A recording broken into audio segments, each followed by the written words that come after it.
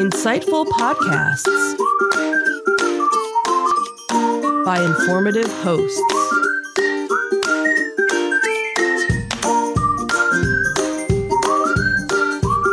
Insights into Things, a podcast network.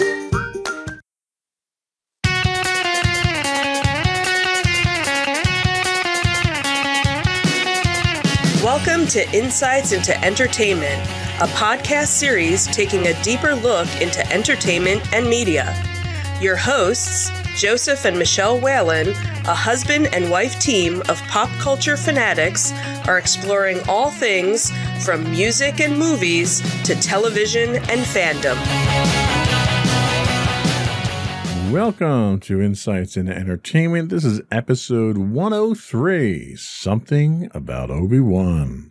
I'm your host, Joseph Whalen, and my comforting and caring co-host, Michelle Whalen. Aww. And why are you comforting and caring, dear? I don't know. Why? Because of last Friday. Because last Friday, we had an incident. Yep, we did. Had to go to the hospital for a little medical issue I had, and you were my pillar of support there. You I was your comfort animal or your support. You were my support animal. Yes, you were. So you helped me keep things together. Well, I'm glad. Thank you for that. You're welcome. Not talking about that today, though. We're putting that in the past because everything's going better now. Mm-hmm. So in today's episode, we're going to talk in Disney Detective about going contactless at Walt Disney World with your iPhone. The Florida Governor DeSantis also is trying to go with no vaccine passports for the whole state, including the theme parks. Then in our Tales from the Edge of the Galaxy, will Liam Neeson wind up reprising his role as Qui-Gon or not in Obi-Wan, the series? And we also have cast announcements and dates for the new series, which starts filming, I think, April, right? Mm-hmm. Something like that. Yep. Then in our entertainment news, we will talk about What We Do in the Shadows getting another spin-off. They're going to be haunting CW and HBO Max this time. And then we'll talk about a new National Treasure show coming to Disney+. And obviously, we'll finish up with our insightful picks, and we have a couple of afterthoughts. Yep. So stick around at the end of the show for a couple of announcements that might signal a slight return to what we used to think of as normal life. Mm-hmm. Before we do that, though, I would invite folks to subscribe to the podcast. You can get video versions of the podcast listed as Insights into Things. You can get audio versions listed as Insights in Entertainment. You can find us on Google, Apple, Spotify, Stitcher, Amazon, Pandora, any place you can get a podcast now. I would also invite folks to reach out to us, give us your feedback, tell us what you want us to talk about, what you don't want us to talk about. You can email us at comments@insightsintothings.com. On Twitter, we are at insights_things. On Facebook, you can get us at facebook.com/insightsintothingspodcast. On Instagram, we are at Insights Into Things, or you can get links to all those on our website at www.insightsintothings.com. Shall we get into it? Sure. All right.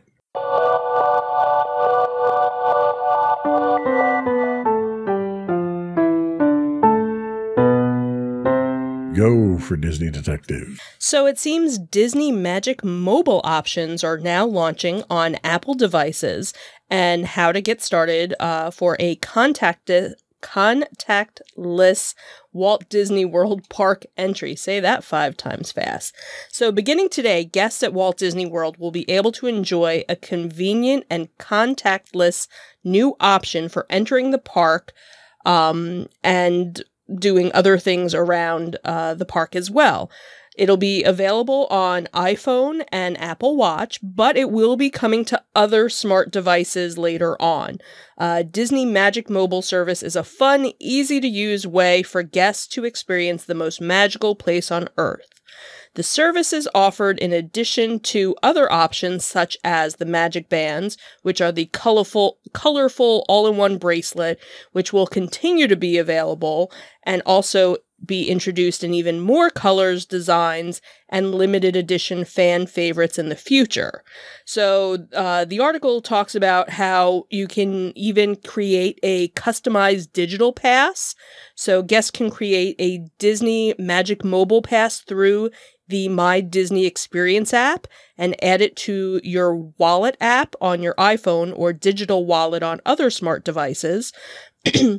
And then you can customize your pass by choosing several different Disney-themed designs that animate upon use. There's even special designs for annual pass holders and DVC members. And you can use it on multiple devices or on a single device. So you could share it with, options for family members to use.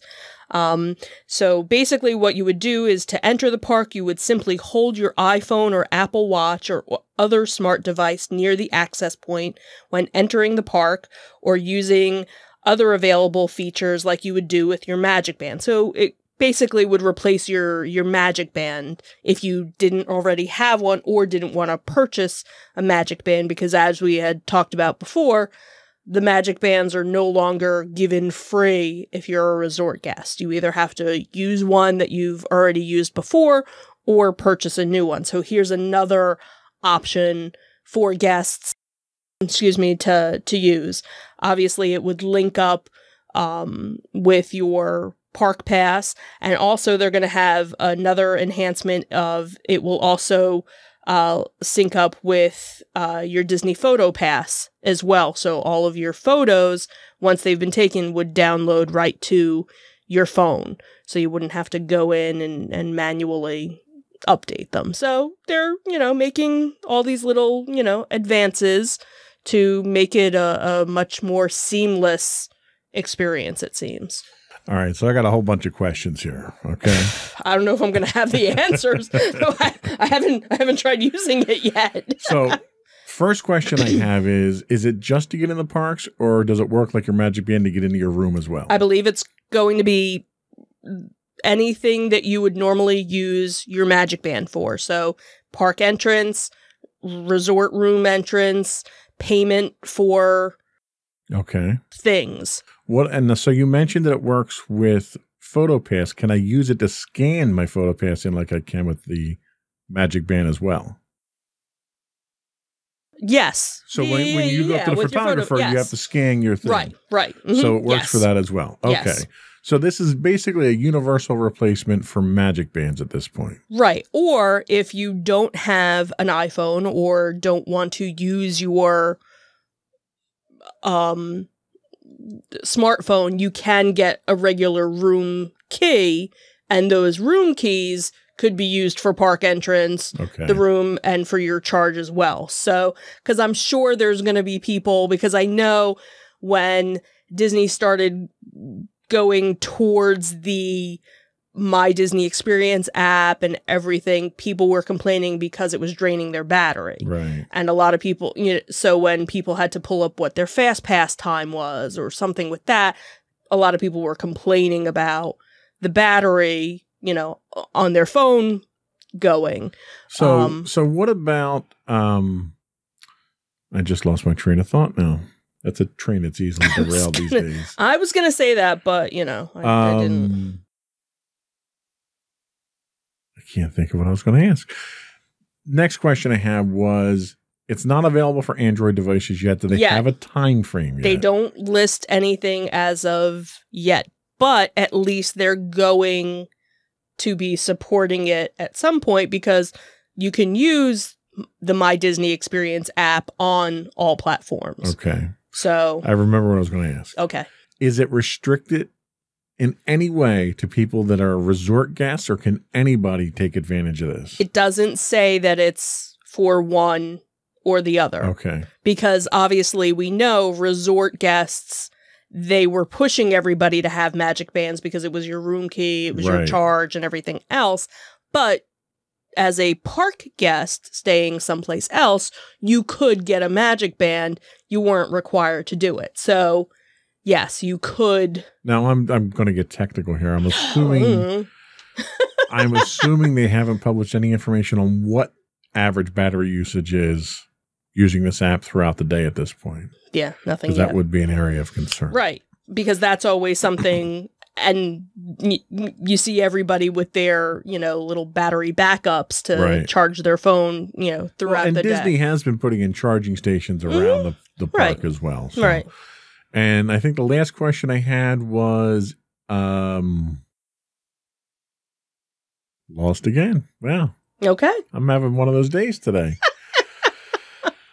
Does this play in any way into the facial recognition beta testing that they were doing in last week's It doesn't story? even talk about this because this article actually came from DisneyParks.com. So this was an official Disney where the article that we talked about was there. Somebody that just happened to be there. So okay. Fair point. Fair point. What else do we have in Disney Detective today? So in some other Florida news, staying on the southern East Coast, it seems that the Florida governor moves to prevent the use of vaccine passports in the state of Florida, including at theme parks. So citing privacy concerns, Florida Governor Ron DeSantis had said earlier this week that he intends to block the use of COVID-19 vaccine passports in the state of Florida. In comments, he said, "It is completely unacceptable for either the government or the private sector to impose upon you the requirement that you show proof of vaccine to just simply be able to participate in normal society." He went on to specifically mention theme parks, saying, "You want to go to a movie theater? You should have to show that? No. You want to go to a game or a theme park? No. So we're not supportive of that."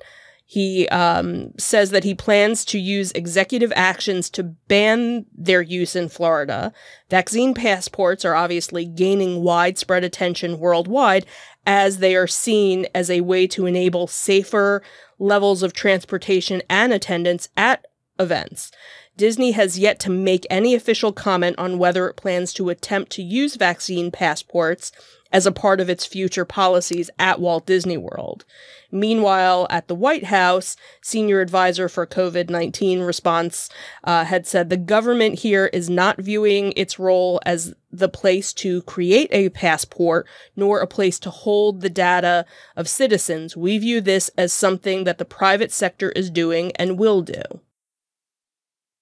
I think it's a little premature at this point since a vaccine passport doesn't even exist. Right. So to ban something that doesn't exist is kind of silly. It's kind of silly. And when it does exist, you have no idea what's going to be on there. Like, for instance, we both have our shots at this point in time. We have a card from the CDC, and that card has information on there about the batch ID, the location, all that stuff. So there is personally identifiable information associated with something out there. So that wouldn't be a very good passport. But a passport that you take that card and get a button, for instance. You know, your passport could be as simple as a button like you had purchased for us that says, "I'm vaccinated." Right. Would that offend you to have to wear something like that to get into the theme park? No.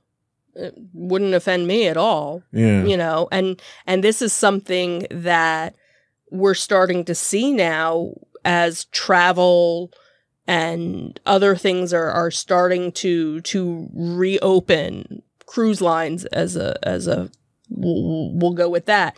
I have a friend of mine who happens to be a travel agent and an avid traveler and has not done anything. And she has now booked a cruise, and I don't remember which company it was. Wouldn't be booking a cruise at this point. But it happens to be a cruise where you have to show proof that you've been vaccinated to go on the cruise. Masks are required in any public area. If you're outside, they, will make sure that chairs are spread out. In the dining areas, things will still be spread out. And it lists all the places that you are required to wear a mask and where it's optional. See, that's sort of the problem that I have here is that the theme parks, all right, let's just stick to the theme parks for a minute. The theme parks are a private property. They're not owned by the government. Right, absolutely. The government can't tell you how to behave on it. Disney has the ability to say what you can and can't do, how you must dress. Absolutely. You know, there are very strict guidelines on what you can wear going into the theme parks. Absolutely. So, in order to use their facilities and enter their park, Disney's well within its rights to say you have to be vaccinated to come in here. And you have to show proof of it. Right. And if Disney decided tomorrow to do that, I would be okay with that. And I would too. And the government, you know, the governor of Florida would have absolutely no say over that. Right. Exactly. Because again, it's the private sector. It's just like how stores have, even though certain states now have said you don't need to wear a mask, it's not mandatory anymore. But stores that are within just like those a store states, can require that you wear shoes and a shirt to come into it. And there are corporate stores that have said no matter what state it's in, you still need to wear a mask. We don't want to, This whole thing strikes me as turning the whole COVID thing into another political, absolutely, pivot point here that someone's going to try and prove their point that they're, not like I have a right to not be vaccinated. Like it's such an idiotic concept. And that's the thing is that Krispy Kreme, the donuts. I don't think we actually have one nearby, or maybe we do. They probably better if we didn't. Probably better. They actually had a thing that once you've gotten your shot, bring in your card and we'll give you a free donut. Yeah. Okay. So there also happened to be in our local area a gym who back in last year got into trouble because when our state has shut down, he kept open and all these different citations or whatever. So now Krispy Kreme came out and said, hey, get a vaccine, get a free donut. He offered, don't get a vaccine and we'll give you a free membership to the gym and you don't have to wear a mask. Right. Which is just like childish at this point. Right. Just exactly. Childish. That's like at that point, you're part of the problem. You're not part of the solution. Exactly. So here to say we're not going to require, like you said, it's not, it's up to each individual. Right. It's up to the company to decide what they want to do. To me, it's idiotic to ban something that doesn't even exist yet. Right. That is, you're just trying to win political points, for a certain segment of the population. Right. And it's like, let's not make this public. All right. Right. Over 500,000 people in the United States have died from this already. Let's try to take it a little more seriously. All right. Rant over. And I wasn't ranting about Disney. See? Look at that. Wasn't ranting about Disney that time. That's impressive. All right. Let's take a break and we'll come back with our Tales from the Edge of the Other Side of the Galaxy thing. Sure.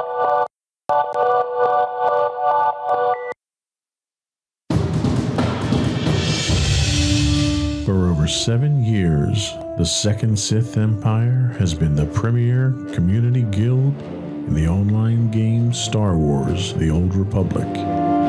With hundreds of friendly and helpful active members, a weekly schedule of nightly events, annual guild meet and greets, and an active community both on the web and on Discord. The Second Sith Empire is more than your typical gaming group. We're family. Join us on the Starforge server for nightly events such as operations, flashpoints, world boss hunts, Star Wars trivia, guild lottery, and much more. Visit us on the web today at www.thesecondsithempire.com.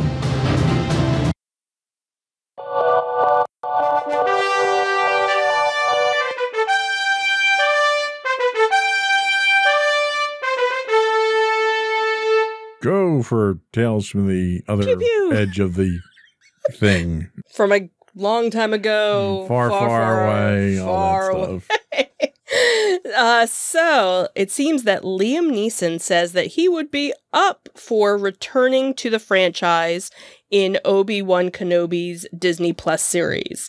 So it seems that he has expressed an interest in returning as Jedi Master Qui-Gon Jinn. And obviously we haven't seen him in the Star Wars franchise since episode 1 that came out in 1999. You've heard him though. Wow, that is true. You did hear him. So it seems that he's, again, interested if they wanted him to appear. Obviously, we know that Obi-Wan will be coming out. Obi-Wan is obviously played by Ewan McGregor.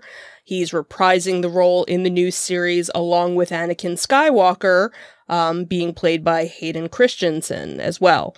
When asked about the calls from Star Wars fans to bring back the character of Qui-Gon, he had said, "I'll be honest with you, I haven't heard that at all." So after being assured that yes, there was a demand from fans for him to return, he'd said, "Sure, I'll be up for that." Obviously, if you've seen the movie, you know that his character was killed at the end of Phantom Menace. But he obviously came back as a Force ghost, which obviously left the door open for the character to come back in some sort of form. In that same interview, the actor expressed doubt about the future of the Star Wars franchise, saying, "I'm sort of wondering, is Star Wars starting to fade away from the cinema landscape? Probably not." I know, that just makes me think he actually saw the sequel trilogies. Well, maybe that's the thing. Maybe he saw. So obviously we have Obi-Wan Kenobi coming out, and obviously other Disney Star Wars projects, the 3rd season of The Mandalorian, the Boba Fett spinoff, and obviously, other things that we know, the Bad Batch. I think there was a trailer or something today, for that too. So obviously Star Wars isn't going away. Maybe it's not going to be as cinematic as, maybe that was kind of where he was going with it. But, talking specifically to him reprising his role, it's worth noting that Darth Maul got cut in half and they brought him back too. True. There's nothing to say that we can't bring him back. It's kind of like with soap operas. Just because they died doesn't mean they're not dead forever.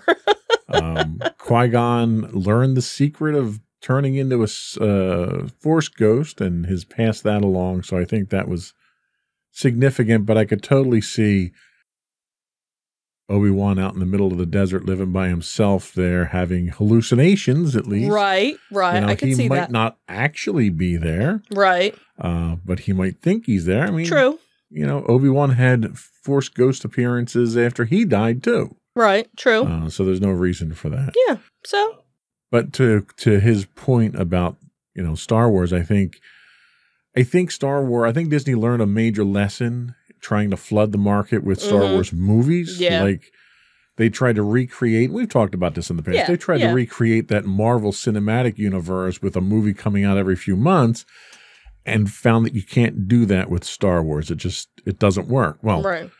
When you make terrible movies, it doesn't work. If you make good movies, if you made Rogue One level movies every time, it would have worked. They haven't found their niche yet, because with Marvel, they're doing different characters in so many of the things. And, in all fairness, Marvel had a couple stinkers in there, too. Oh, yeah. Iron Man 2 was terrible, and all the Hulk movies were horrible, and pretty much all the Thor movies were horrible. It was the movies where they were all together that was really good. All the assembled movies. Right. Once they've been assembled, it's okay. Some assembly required. You need to go to IKEA and get your Allen wrench. But yeah, I think he makes a point that Star Wars has kind of found its niche in television, in serial form at this point in time. And it's not the first time. I mean, right. You had your Clone Wars, you had your Rebels, you had, what was that other one that nobody liked? Resistance or whatever it was. Right. They've had their run in animation. And I think they surprised a lot of people with their live action. Right. And it's really, really good. Yeah. So as a Star Wars fan myself, I'm perfectly happy getting my snippets of the Star Wars universe that way. And then doing a Star Wars movie, as long as it's not directed by Rian Johnson. That's your only prerequisite. I'll be perfectly honest. I'm very excited to see what Taika Waititi comes out with his movie. That's going to be awesome. That has to be awesome because he's awesome. Because he's awesome. Speaking of awesome, we have more Obi-Wan news to talk about. Yeah, so it seems that they have now unveiled the cast for Obi-Wan Kenobi. So Disney Plus revealed the cast for the upcoming special event series that is set 10 years after the events of Star Wars Revenge of the Sith. So joining Ewan McGregor and Hayden Christensen in the series are Moses Ingram, Joel Edgerton, Bonnie Plies, Kumala. I'm gonna totally guess we should have rehearsed this. Probably Rupert Friend, O'Shea Jackson Jr. Unfortunately, none of these names sound familiar, but maybe it's one of those things. If I saw them, I would know who they are. But no details on their actual characters had been given yet. Production, as you had mentioned, will begin in April. The return of Hayden Christensen as Darth Vader in the new series was actually announced back in November, so we've known about that for a while. Obi-Wan Kenobi will be directed by Deborah Chow, whose credits include 2 episodes of The Mandalorian, has not yet actually given a premiere date.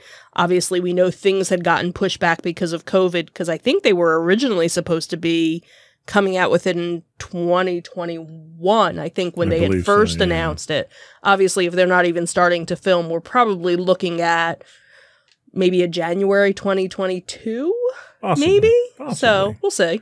Depends on how quickly they rush it and any production issues they run into. Right, and Disney, what's nice with Disney is they don't like to have things all come out at the same time.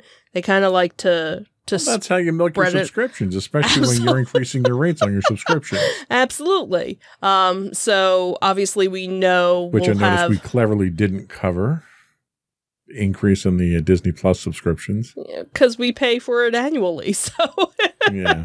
So I didn't notice. We'll notice next whatever when the bill comes. Well, since we're not going to the parks and getting an increase in our park tickets, we got to give it to Disney somehow. Right, and I get Disney dollars, so technically I'm not paying for it. That's really all that matters, right? Some respect, I guess. Yeah, so we'll obviously, as they start filming, we'll obviously probably hear more in terms of dates as things come. Right, and I'm looking forward to it. Mm-hmm.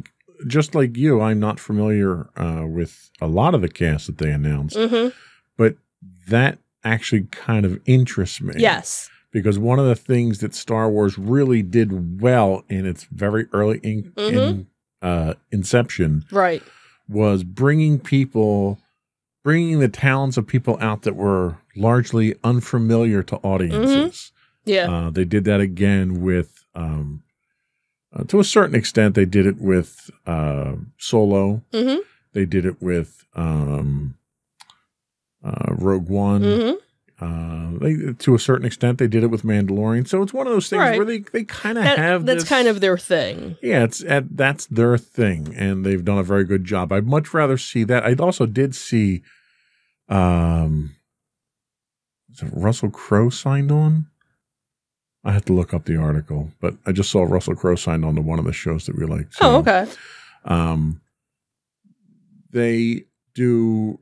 I'd rather see that than to see a whole bunch of people that are big name stars who are fighting for attention and competing, because you don't.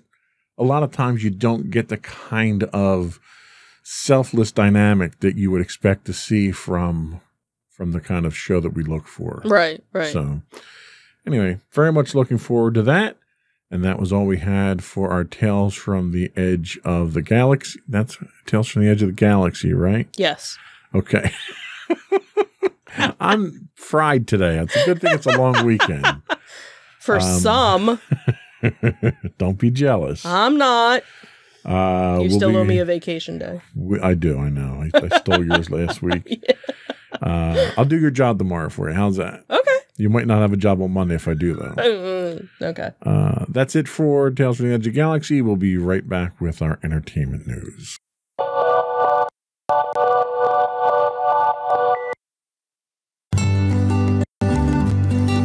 Insights into Teens, a podcast series exploring the issues and challenges of today's youth.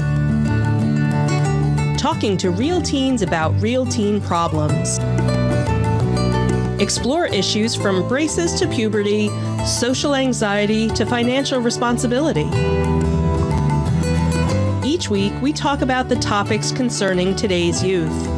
We look at how the issues affect teens, how to cope with these issues, and how parents, friends, and loved ones can help teens handle these challenges. Check out our video episodes on youtube.com/insightsintothings. Catch our audio versions on podcast.insightsintoteens.com or on the web at insightsintothings.com.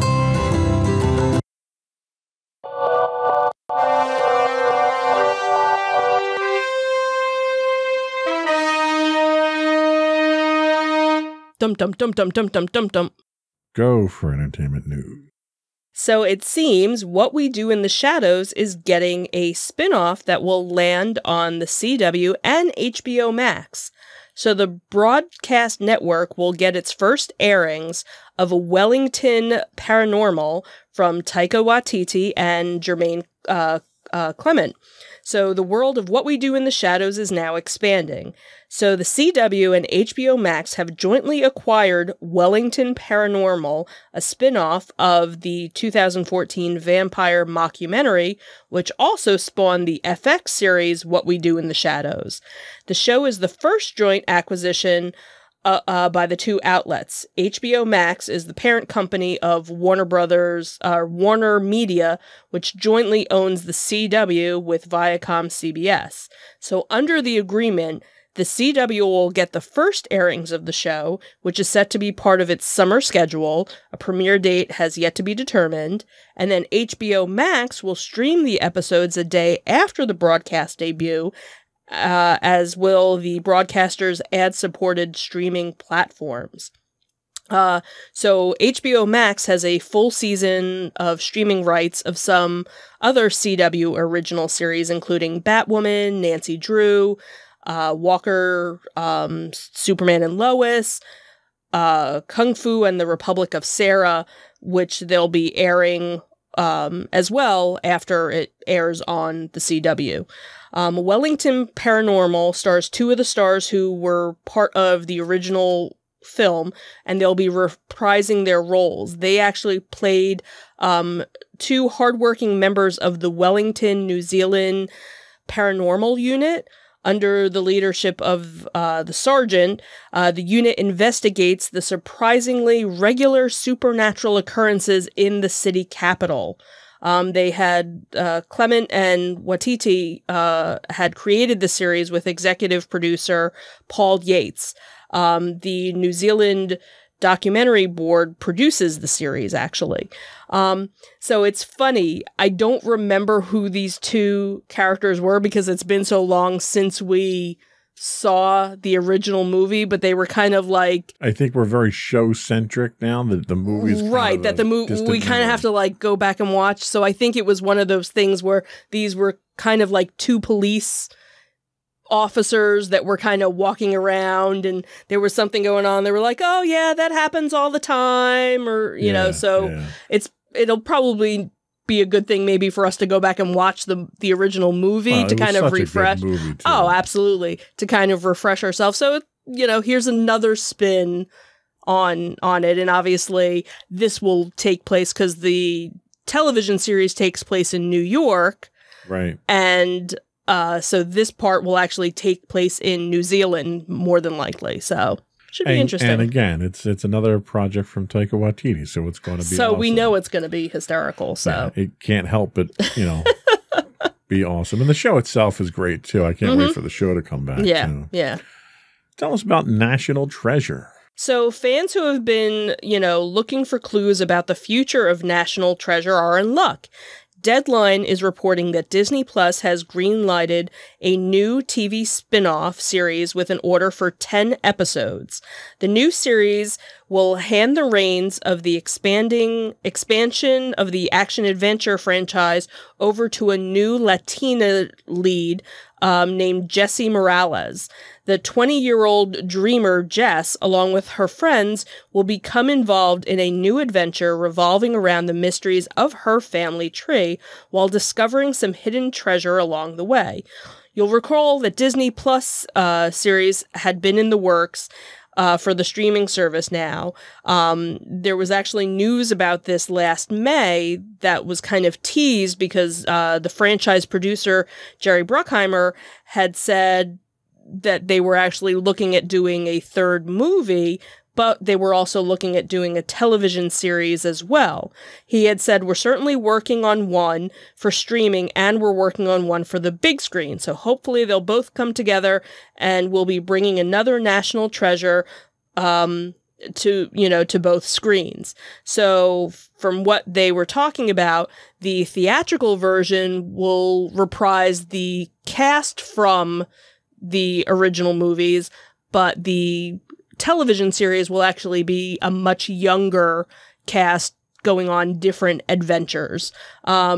So I don't think they had, there's no confirmed dates yet, but obviously more will be coming out, as it becomes, they start filming and whatnot. So, and I see this as good news because they're fixing the one single biggest problem. I knew you were going to go there. That I think the movies had, because the movies were actually pretty good, but they had Nicolas Cage.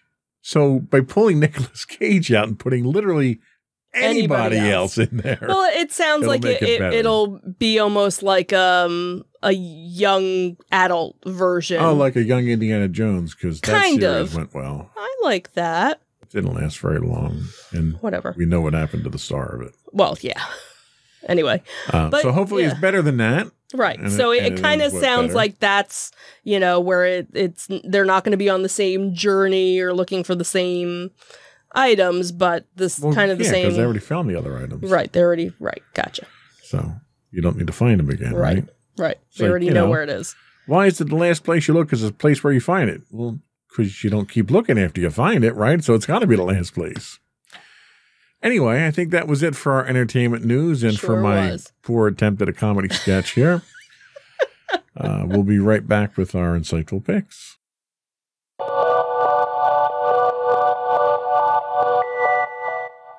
Go for your insightful pick. So my insightful pick happened to be something that I came across on Disney Plus.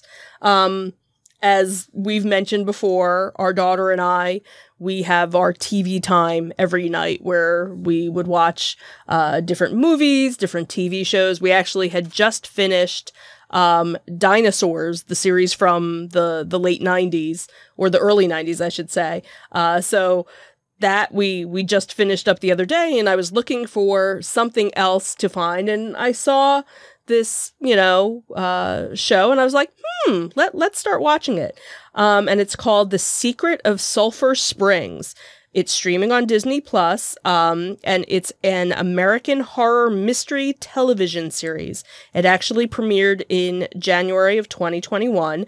The series is set in a fictional Louisiana town of Sulphur Springs. So after his dad gets a new job, 12-year-old Griffin Campbell moves into the closed down and dilapidated Tremont hotel in Sulphur Springs, Louisiana, which is supposedly haunted by Savannah Dillon, a camper at the Tremont camp who disappeared 30 years ago. With his new best friend Harper from his school, Griffin discovers a portal which takes the two back in time 30 years to 1990. I think that was That's so long ago. That was the part that kind of killed me. I'm like, going back to 1990? That was 30 years ago? And when they do that, they meet and find out what's happening to Savannah Dillon and try and save her from disappearing. It's kind of reminiscent of the different like Nickelodeon mystery shows that the little Goosebumps and Who's Afraid of the Dark or Are You Afraid of the Dark, that kind of thing. So wasn't sure if our daughter was gonna like it because she's not really into the horror or the mystery thing, but it's not too over the top. And it's definitely more mystery. Like you find out that not everything, what the parents said happened didn't really happen. Everybody kind of has a secret. So she's really enjoying it, which is nice. And it's something, different out of the norm for what we would normally watch. So probably meant for a little bit older, teenage, 10, 11, as long as they're not afraid of spooky sounds or whatnot. But half-hour episodes. I want to say there's maybe 8 or 9 episodes to the season. No word if this is like a one and done. But we're definitely enjoying it. And the one thing was on DisneyNow.com. They actually have little snippets that you can watch after each episode where they have cast members talking about what had happened on the show and their theories about what's going forward in the next episode. So a nice little add-on for those watching the show. Cool. Nice pick. Thank you.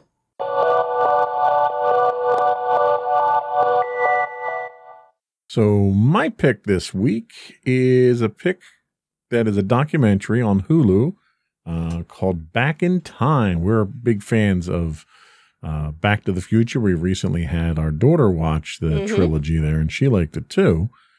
So Back in Time is an amazing look at the immense cultural impact of the Back to the Future trilogy 30 years. And so this is this is a 1990. This is a 2015 documentary. Okay. So it's a few years old.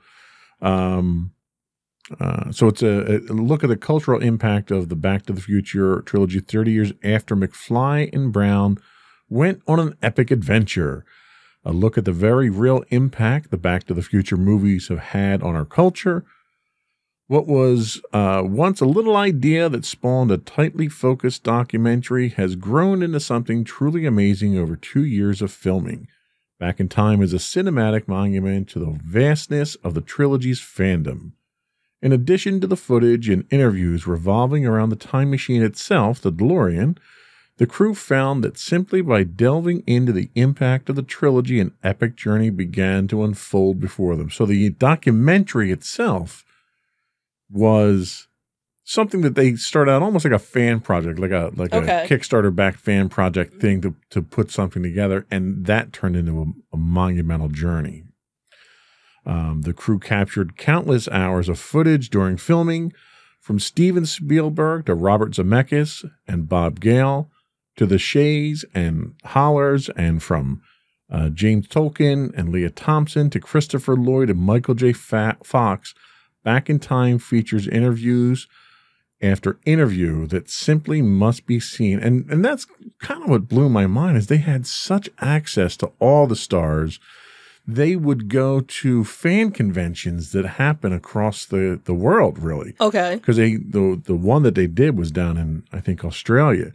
And they would talk to the people that attend these. And, they went not just Back to the Future conventions, they went to DeLorean conventions. Oh, okay. And they talked to people like the community itself of people that buy the roughly 3,000 DeLoreans that survive and try to turn them into time machines. Okay. And they talked to this one husband and wife who actually were volunteers for the Michael J. Fox Foundation. And the husband had been diagnosed. He was given 6 months to live. And they decided that they wanted to buy a DeLorean. He that was his bucket list. He wanted his DeLorean and wanted to turn it into a time machine. And like 8 years later, the man is still going because of the passion of what that project did for them.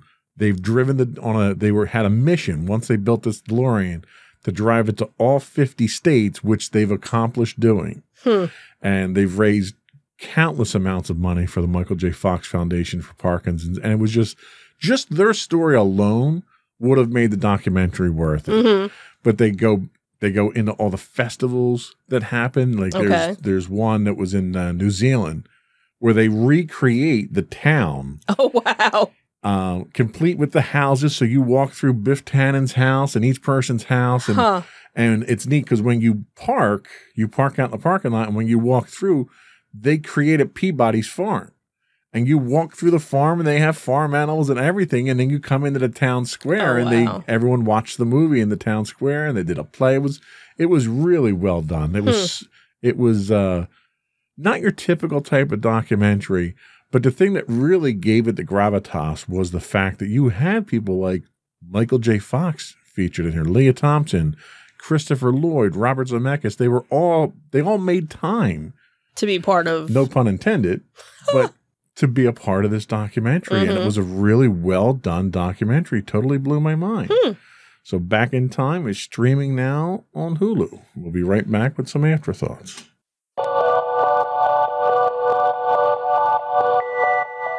So where are we going? So obviously we know that San Diego Comic-Con is still going to be virtual this year, but one of the little conventions that is usually in our area, Monster Mania, they usually hold it twice a year. They are doing something a little different this year. They are doing Monster Mania's mini little mall of horrors. They're actually doing it at a different location than they normally do. It's actually going to be in Oaks, Pennsylvania at the Philadelphia, Pennsylvania Expo Center. And this is actually a location that we've gone to for other different events. But what's neat about this is not only is it going to be a little shopping center, is they're also going to have some celebrities there. So it's kind of like a miniature convention. Tickets are just $13 a day.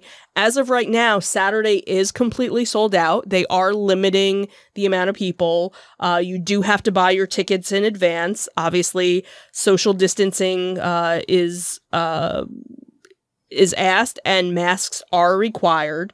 It's the first time ever that they're doing this little outdoor mall of horrors. And they're doing it on Saturday, May 22nd and Sunday, May 23rd. They will have over 150 vendors in a large 6-acre paved fairground. Vendors have been waiting since March of last year to do any sort of show. So this is kind of going to be interesting, different, kind of an outside version. Normally, Monster Mania is held in one of the local hotels in Cherry Hill, and it's usually very packed and very crowded. So it'll be interesting to kind of see how this goes. We did buy tickets because we're jonesing for desperate something. To get to a convention. So it's usually it's a convention that we go to, not necessarily to see any of the celebrities, usually to, walk around and just be among other people. So we did buy tickets already. So it should be interesting to see, maybe we'll film some of it, for a later show. And maybe depending on how successful this is, maybe it'll be something they continue to do, a couple times a year. So we'll see. What else we got? So another thing that kind of popped up was, obviously we see a lot of bands that have been coming out and doing online concerts, different streaming events. But this was one that popped up. Bare Naked Ladies is going to be doing a little concert. It's not a full concert. It's actually going to be just an hour, and they're calling it Flippin' Hits with BNL, a night of monster jams of a pandemic proportions. It's a streaming event that's only going to be played once. They're not going to be doing any post-broadcast viewing of it. It'll be a 60-minute greatest hits concert that they filmed in Toronto. What's nice about it, though, is they have a whole bunch of different ticket prices, and the cheapest one is actually $15. So really not that not that expensive. I think there was one that was $30 that included a copy of their greatest hits CD along with a ticket to the show. So the concert is going to be on April 17th at 9 o'clock. So if anybody is a Bare Naked Ladies fan and you're looking for a concert, obviously not to go to because, again, you know, everybody's social distancing, at least you can get some sort of music entertainment. Nice. So a couple of little things that might be signaling a little bit of return to normalcy here. Yeah. And we've got what was the other convention that was coming up that they were splitting? Well, that was San Diego, where they were going to be doing the virtual, and then they're doing, and then possibly something, and then supposedly this summer ZoloCon is supposed to be, which ZoloCon usually for our area usually would be in February. They're looking at a July date. So we'll see. And I think what you're going to see is for any of the conventions or any of the shows, kind of like with anything else, you're going to have to buy your ticket in advance. You're going to have to buy it ahead of time. A little bit more planning, a little bit more prep. Right. You're not going to be able to just the day of, hey, let me go and see. They're not going to let people in, or they'll do time tickets, you know, so that not everybody is coming in. So you'll probably see that, you know, for the next little while. But at least it's something. We're getting there. So we're getting there. We're getting there. And I think that was all we had today. Before we go, I would ask folks, once again, to subscribe to the podcast. If you subscribe, you'll get it first thing Monday morning at 8 when they go live. You can get the video versions of our podcast. If you look up Insights into Things, you'll get the video versions of all the network's podcasts. Audio versions of this podcast you can find under Insights into Entertainment. We're on Apple, Spotify, Google, any place you can get a podcast. And we also, you know, again, ask you to reach out to us. Give us your feedback. You can email us at comments@insightsintothings.com. You can find us on Twitter at insights_things. We stream 6 days a week on Twitch at twitch.tv/insightsintothings. You can find us on Facebook at facebook.com/insightsintothingspodcast. The audio versions of this podcast can be found at podcast.insightsintoentertainment.com. You can find us on Instagram at instagram.com/insightsintothings. High-res versions of our videos can be found on YouTube at youtube.com/insightsintothings. And you can find us on the web with links to everything for all of our different podcasts at insightsintothings.com. That's it. Another one in the books. Have a good week, everyone. Bye. Bye.